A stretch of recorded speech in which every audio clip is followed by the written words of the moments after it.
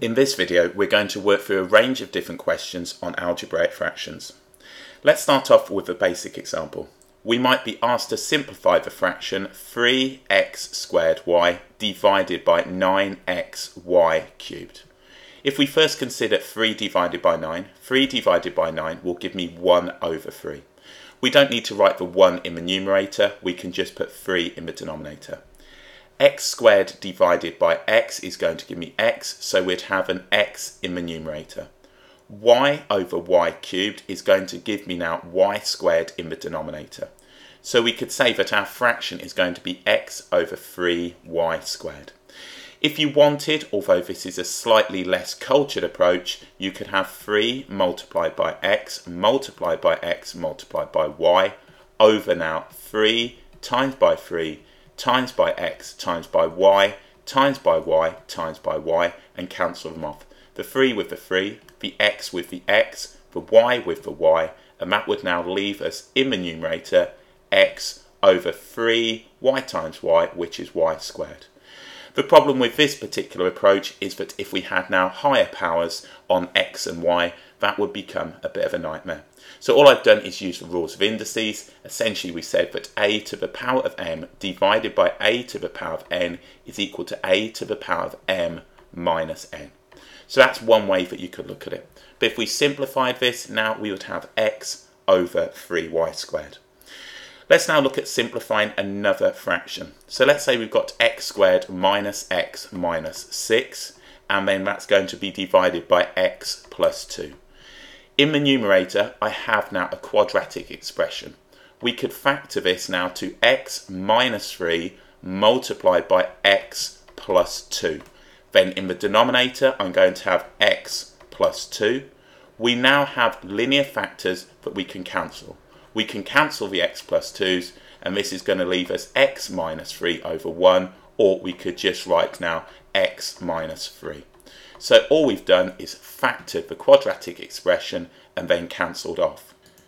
Let's look at another one. Let's say we've got now x squared, so x squared minus 2x, and then we'll have minus 8, and we'll divide this now by, let's go for 2x plus 4. So we might be asked to simplify this fraction. Again, the numerator will factor. We will have now x minus 4 multiplied by x plus 2. That's going to give me now the x squared minus 2x minus 8. Then in the denominator, I'm going to factor this, and that's going to be 2 lots of x plus 2. So 2x plus 4 can be factored to 2 lots of x plus 2. And again, the x plus 2's cancel. So we have now the quantity x minus 4 divided by 2.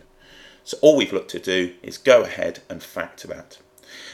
Let's look at a different one. Let's go for now x squared. So x squared minus 2x minus 15. And then in the denominator, I might have now 2x minus 1 and multiplied by x minus 5. And we might multiply this now by 2x squared plus 5x minus 3, and then let's divide that now by x squared plus 3x, and we'll go for minus 18.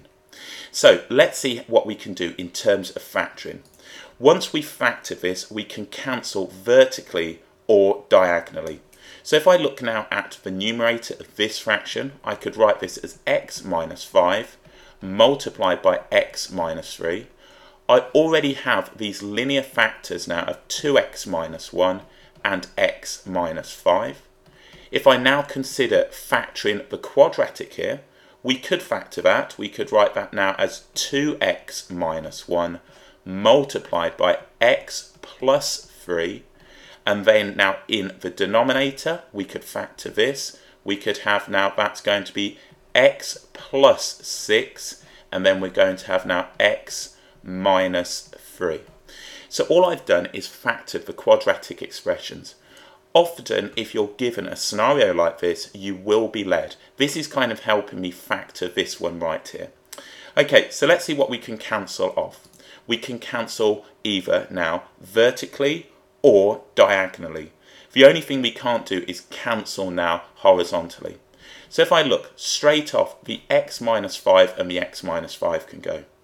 We've got now an x minus 3 and an x minus 3. And we've got now a 2x minus 1, and then we've got here 2x minus 1. So essentially this fraction has now been reduced to 1.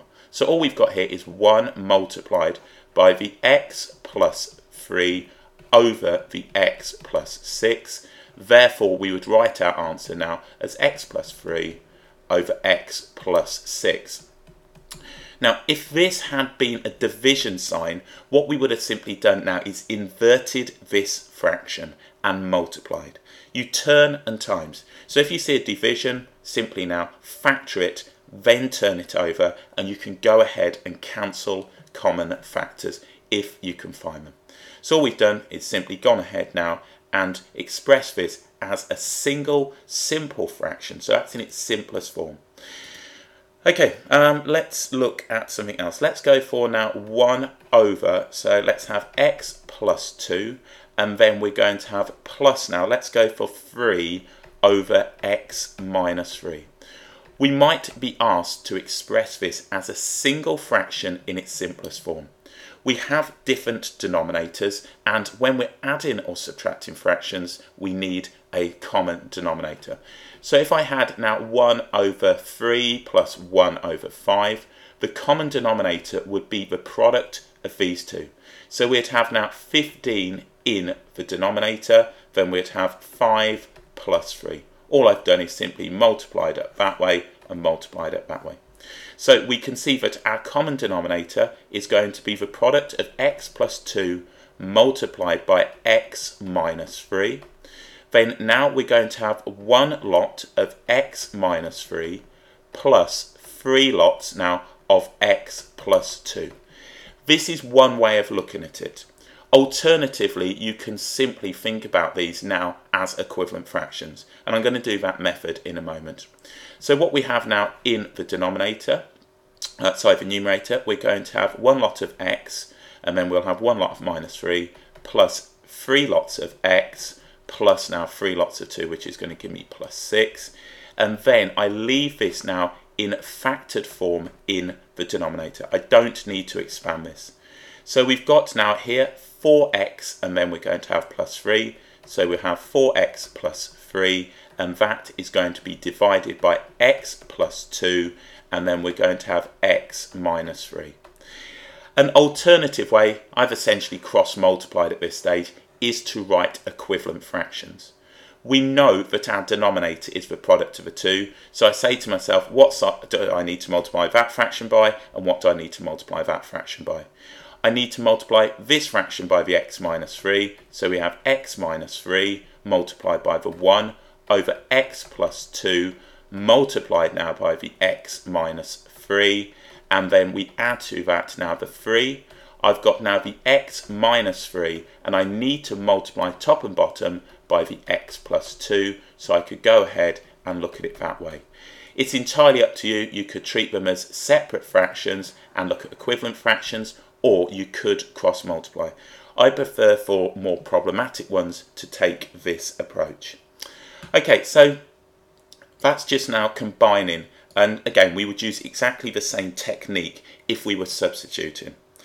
So let's have a look at one more. Say we were asked to solve the equation 1 over x plus 2, and then we subtracted away from that now 2 over x plus 5, and that now was going to be equal to 4. So what I'm going to do on the left hand side is get a common denominator. We're going to combine the fraction right here, so we're going to have x plus 2 multiplied by x plus 5.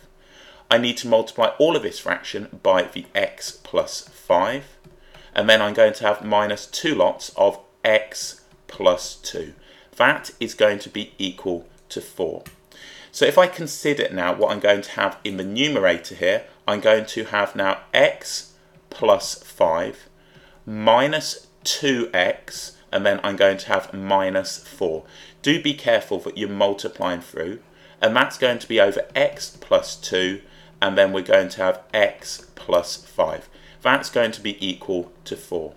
So in the numerator now, I'm going to have minus x, and then we're going to have plus 1. At this stage, I'm going to multiply both sides of the equation by now this value of x plus 2 multiplied by x plus 5.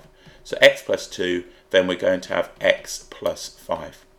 So I've got now minus x plus 1, and I'm just going to expand the brackets. I'm going to have x squared. I'm going to have plus 2x plus 5x, which is going to give me plus 7x plus 10. So at this stage, I'm going to have a quadratic equation in x, and we're going to go ahead and solve this. So expanding the brackets, 4x squared plus 28x plus 40 will be equal to minus x plus 1. Setting the left-hand side to 0, 4x squared, I'm going to add x to both sides, plus 29x, and subtract 1 from both sides, plus 39 is equal to 0. So we've got a quadratic equation in the form ax squared plus bx plus c is equal to 0, and we will go ahead and use the quadratic equation. So let's write down our values of a. A is going to be equal to 4, b is going to be equal to positive 29, and c is going to be equal to positive 39. We know that the solutions using the quadratic equation, x will be equal to minus b plus or minus the square root of b squared minus 4ac all over 2a. So this is going straight into a calculator to find the values of x. So if we do that, setting this up, we're going to have now minus b, which is minus 29, plus the square root now of 29 squared, and then we're going to have minus 4 times by 4, which is going to give me 16, times by now 39, let's put in 39, and that will all be over now 2 lots of a, and that will give me 8. So we end up now with our first solution as negative 1.78, so let's write that in. X is equal to negative 1.78, and that's given to 3 significant figures. And then the next one, all we would do is go ahead and swap this over now and put in the negative. That's going to give me now negative 5.47. So x is equal to now negative 5.47, and these now are both given to 3 significant figures. So all we've done is gone ahead now and use algebraic fractions to solve an equation. These are some typical examples of questions that you might be asked with algebraic fractions. There will be more, but this now gives simply a collection of a few that might have come up in the past.